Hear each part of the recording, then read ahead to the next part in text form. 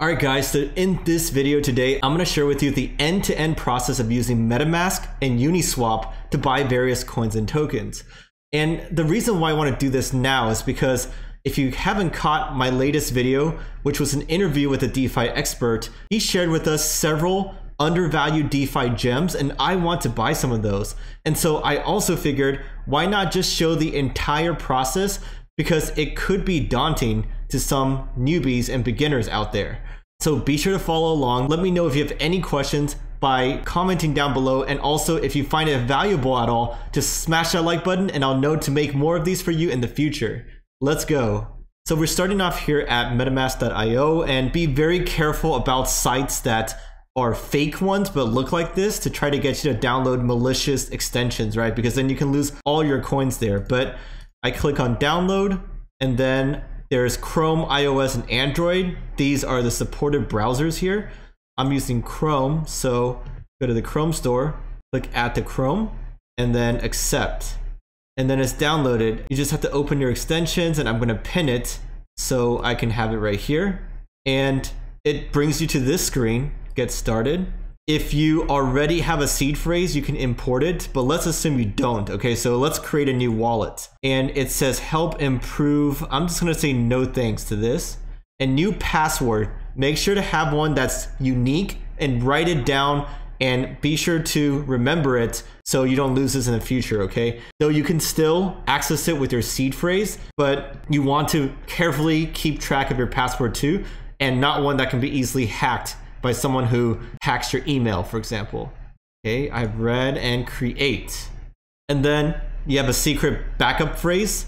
Never disclose your backup phrase. Anyone with this phrase can take your Ether forever, right? So even with the password, or rather even without the password, if they have these secret words, then they can hack and steal your coins, right? So I'm gonna click remind me later, but you can click here to reveal. You can see your secret phrase and write it down, remember it in different places. That is, and they give some great tips here you can follow too. Okay, they have token swapping, but now we have an account and we have to fund it with Ether first, right? I'm gonna fund it with ETH and then use that to trade for other tokens on Uniswap in a bit. But essentially, you click buy, and then you can buy with debit card right here, but I'm going to directly deposit Ether. So click here to view your account, and then you have your QR code, be on Etherscan, and you don't need to do that. Just copy paste this and go on Coinbase and send ETH from other wallets that you have ETH already to this wallet, and then it's going to show up over here. Just a few other notes, you can also send here, add recipient. I'm not going to do that now, and also swap, but this doesn't have the tokens I want, so I'm going to be using Uniswap. So give me a second, I'm going to do what I just said and send some ETH here, and it's going to take a little bit of time. Alright, so I've sent over some Ether and received it. As you can tell, it only took a few minutes. Gas was pretty expensive, about 10 bucks, but depending on when you're watching this, that may differ quite a bit. But now let's go to Uniswap, and this is their main informational website, but if you click on use Uniswap, it brings you to app.uniswap.org. It's also very important to make sure you're using the right one. Okay, so before you can buy a token, right, let's connect our wallet. I'm gonna choose Metamask here. And if you have different accounts, then you can choose which one. Click next, click connect. Okay, it's connected. And you can see your balance up top and some other information. Now to choose a token we wanna trade our ETH for. And I already added this, but you can type in different ones and import it. For example, trade at your own risk, especially if it's one that's rather new, then you have to do this. And trade for Badger, but I'm gonna choose Index though. And you can click max here and look at some various metrics. Another interesting part is if you click on pair analytics, it brings you to this page, which shows you the total liquidity, volume, fees, and the price charts. And that's important because if this has a price chart that looks different than the one that you're trying to buy, then it might be a scam one or just a misunderstanding from your part.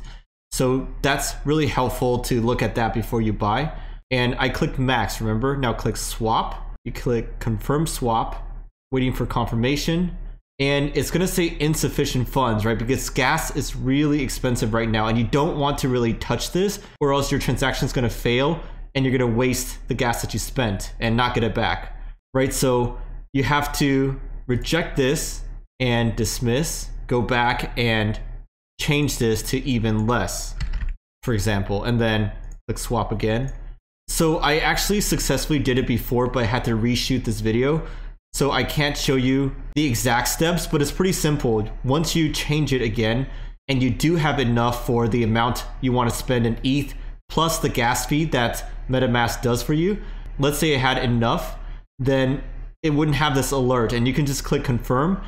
And then back here, it's going to show transaction confirmed with a view transaction button link that you can press that's going to bring you to Etherscan. And it's going to show you this transaction. It was already successfully confirmed, but before it's confirmed, it's going to have a progress signal showing you the rough estimated time. For me, it was about 1 to 2 minutes because I paid a lot of gas for it. And the gas price transaction fee was $35.88. That's quite a bit, right? And it could go up to 40 or even more depending on the congestion. So that's that. And now if you go back to your account page on Etherscan, drop down token, you see index. So the next step to do is I clicked into index and here is their contract address on the top right hand side. I click copy, go to MetaMask drop down, and I already see it here because I added it, but it's not going to show up here. You're going to be like, how can I see my tokens in MetaMask? You click add token here, you can search it. So let's say I search index, but this is a new one, so you don't see it out of any of the options here. If you see it out of the options here, just click it and click next. But in our case, we're going to do custom token. It says token has already been added because I added it, but it's going to autofill token symbol to index, decimal precisions.